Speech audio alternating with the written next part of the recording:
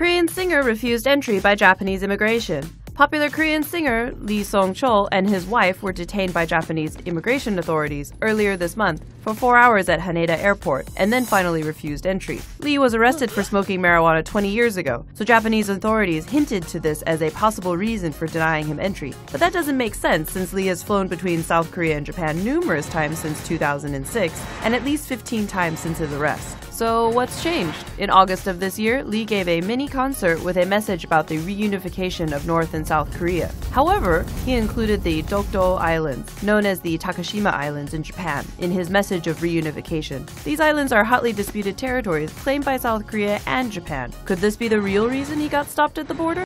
Did you miss a teacher sex story? Visit the Nasty or Nice section on TomoNews.net.